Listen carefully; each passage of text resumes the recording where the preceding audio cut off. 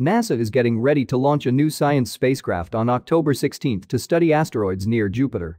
The 1,500 kg Lucy spacecraft is a NASA space probe that will go to 8 different asteroids over the course of a 12-year voyage, including a main belt asteroid and 7 Jupiter Trojans asteroids that share Jupiter's orbit around the Sun.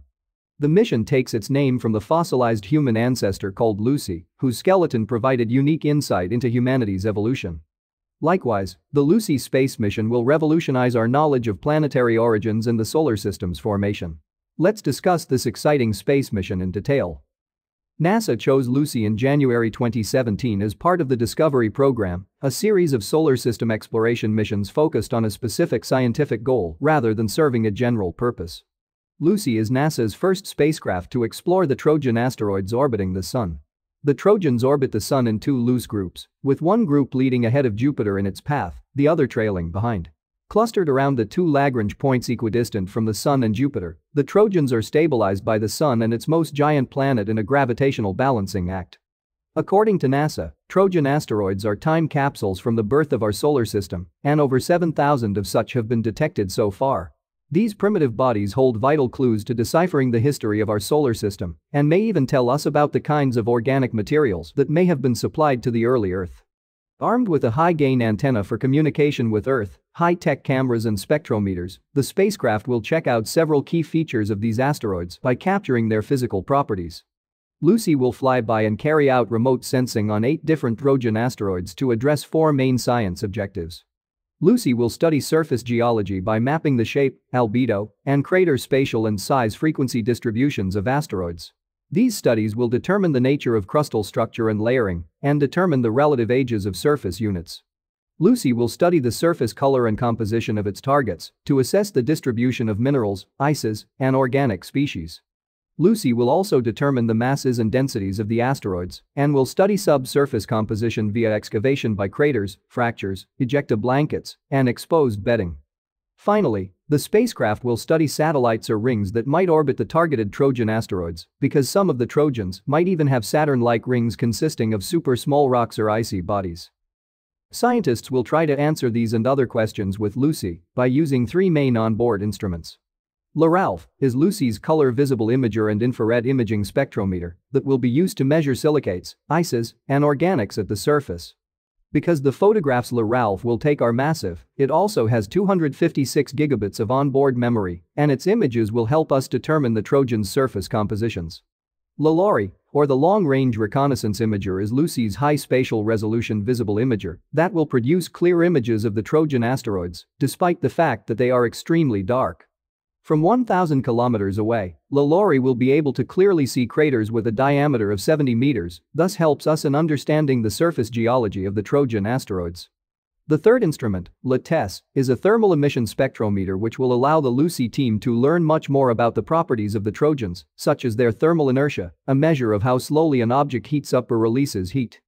LaTeS is technically not an imager, though it can take temperature measurements at various points on an asteroid, which can be combined to produce a picture of the surface properties.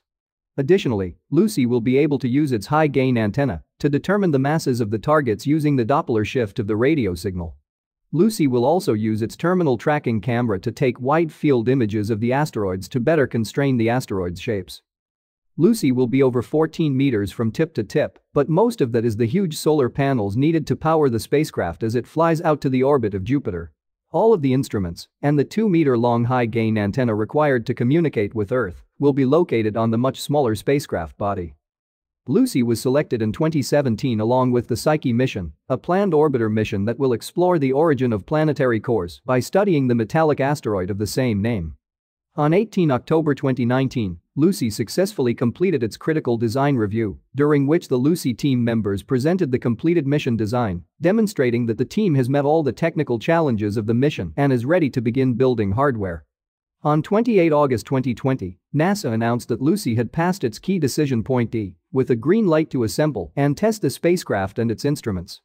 Assembly, testing, and launch operations began on schedule at Lockheed Martin Space in Colorado, despite many unforeseen challenges related to the COVID-19 pandemic. The first scientific instrument of the spacecraft, LaLaurie, was successfully integrated into the spacecraft on 30 October 2020.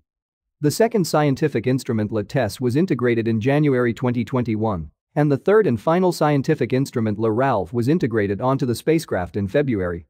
The spacecraft completed its solar array deployment tests the same month inside a thermal vacuum chamber. Though when folded up, the solar panels are a mere 10 centimeters thick. Once expanded, each solar panel has a diameter of nearly 7.3 meters. The solar arrays will recharge the batteries that will power spacecraft instruments, and according to NASA, it will take a total of 20 minutes for these crucial solar panels to extend after launch. In March, the spacecraft went through a clamp band shock test which simulates the release of Lucy from the launch vehicle and ensures the spacecraft can withstand the shock generated by that event.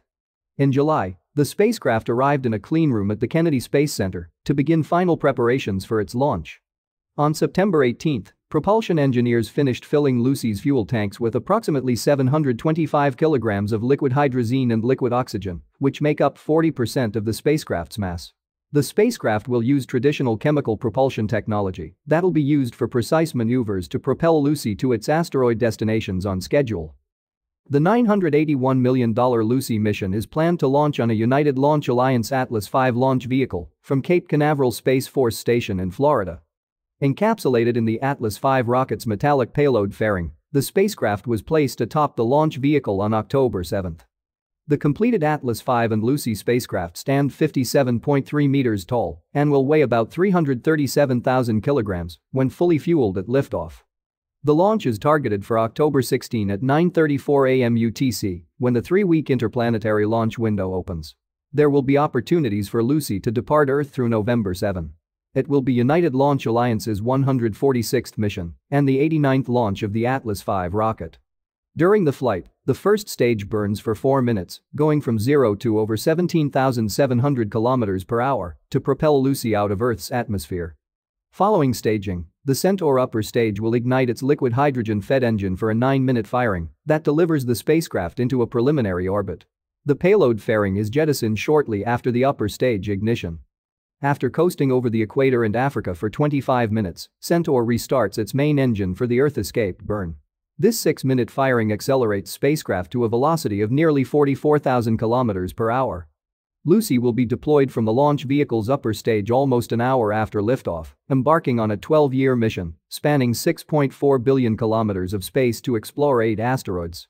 The spacecraft will gain 2 gravity assists from Earth, one in 2022 and one in 2024 to save propellant.